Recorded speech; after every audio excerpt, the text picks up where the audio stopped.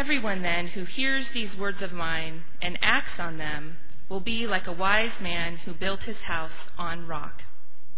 The rain fell, the floods came, and the winds blew and beat on that house, but it did not fall, because it had been founded on rock. And everyone who hears these words of mine and does not act on them will be like a foolish man who built his house on sand. The rain fell, and the floods came, and the winds blew and beat on that house, and it fell, and great was its fall. Now when Jesus had finished saying these things, the crowds were astounded at his teaching. This is the word of the Lord. This summer we're going through the parables as our sermon series. And so this morning's parable is the wise and foolish builder. When we hear the image of storm in that scripture, I think those of us who've been in Spokane the last couple weeks can call to memory a couple of storms. We've had two major storms, specifically North Spokane, more than the South Hill, in the last 2 weeks. One on July 23rd and another one last night, which meant I had to come in early and readjust this sermon part. Those of us on the South Hill have been pretty lucky, knock on wood. Both times the storms came through, the 23rd and last night, I observed a few gray clouds in the sky and some big gusts of wind, and that was about it. The storms passed pretty quickly and they didn't leave any damage. So it was surprising to see the damage the storm caused just a few miles north of us on the news coverage. And in fact, I read this morning that Whitworth Presbyterian is worshiping outside for both worship services because of a tree that fell down on their sanctuary. And here are some images of the storm on July 23rd, some of the damage that it did.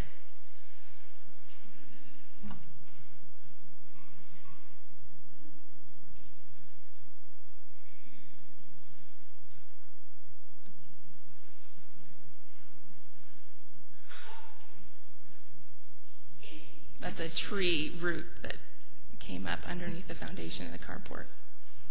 And that's the trailer park in a Riverside area.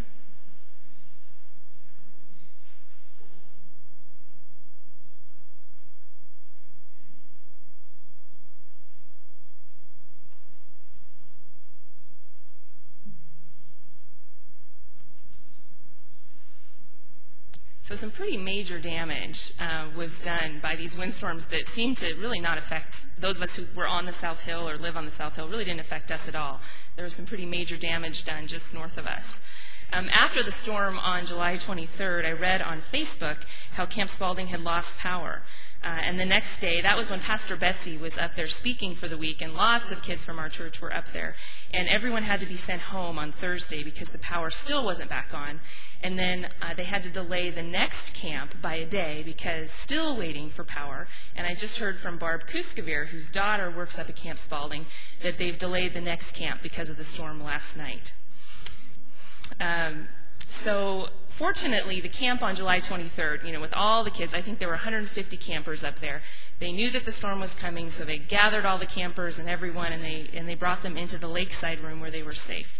Now, if you've been to Camp Spalding, you know that the lakeside room is literally built on a really big rock. It was solidly anchored to the ground, and that's a really safe place to be because it wasn't going anywhere. And when a storm approaches, we want to find somewhere safe like that, somewhere that is anchored to something solid. In our parable this morning, Jesus uses the common experience of a storm to get his disciples to sit up and take notice of something. The way Jesus describes the storm is exactly the same for both groups. The rain fell, the floods came, and the winds blew and beat on that house, is what he says. Jesus is clear that storms will come. It's what we anchor to in a storm that will determine our outcome. By the time we're adults, most of us have figured out that being a Christian does not prevent storms in our lives. People we care about get sick or die. We lose jobs. We struggle in relationships. We witness unexplained tragedy around us and in the world. We don't understand it, and many of us go through a stage of asking questions about why God would allow such things. But what most of us have figured out, even if we don't understand it, is that storms come. I think sometimes what we fear even more than the storm itself is the damage that it will do, how that storm will affect the rest of our lives. I'm guessing we all know people whose lives fell apart when an illness, a death, or a loss blew through their lives. Their lives resembled some of those photos we just saw. When a storm hits our lives, we want to be solidly anchored to something that will help us to gain perspective and get through the storm. Maybe even get through it having learned something more about ourselves and God. What Jesus is telling us is that the key, that thing that will keep us anchored to something solid in a storm, is living by his teaching. Living by Jesus' teaching is not easy. In our first scripture lesson, for instance, we hear anger with another Christian compared to murder. Jesus doesn't shy away from difficult topics. He covers lust, divorce, retaliation, money, anxiety, and how we treat enemies, just to name a few. When we take seriously the task of really following Jesus, we may be tempted to say impossible and give up. However, if we give up too soon, we miss out on the key to weathering storms, which we all know will come. Jesus offers us a new countercultural way to approach life. This new approach gives us something to anchor to in the storms that we encounter. They even prepare us for the storms to come. Both of the builders in the parable built their houses before storm season. By the time the storms hit, they were either anchored to something solid or they weren't. Practicing Jesus' teaching is not something we only try when we're in the midst of a storm. We need to begin before a storm hits so we're better prepared. Each time we put one of Jesus' teachings into practice, we anchor ourselves more solidly to our foundation, Jesus Christ. The first scripture lesson, referring to reconciliation with our brothers and sisters in Christ, is an example of a teaching that Jesus gives us that is really difficult to act on, but it will help anchor us to a solid foundation. This is one area that God has challenged me in over the last several years. I am naturally inclined to avoid conflict. It is much easier for me to try to repress hurt and anger than it is for me to confront someone who's hurt me or made me angry. However, in this first scripture lesson, Jesus tells us that he wants us to reconcile with our brothers and sisters before we come to the altar, what we call worship. At the root of this teaching is the value of people and relationships. Jesus wants us to remember that our brothers and sisters in Christ are God's beloved creation, worth reconciling with. After all, we will be spending eternity together. I have a group of girlfriends. There are 6 of us, one of whom is here this morning.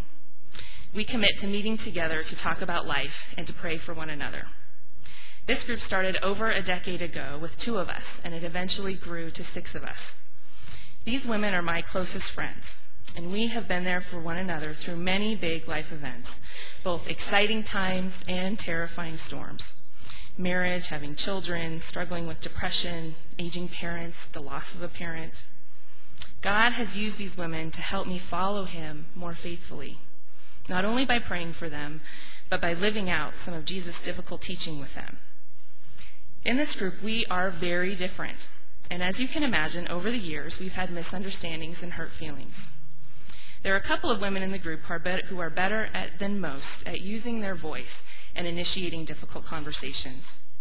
Because we all value our group and the friendships that we've built over the years, we have learned not to shy away from difficult conversations. I've had to tell these friends when they've said or done something that hurt my feelings.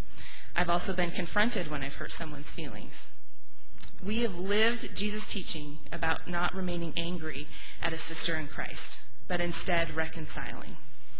Jesus' teaching about anger and his value of peacemaking and reconciliation is not easy to follow. It leads to difficult and really uncomfortable conversations. But the result is more intimate and anchored relationships that weather life's storms.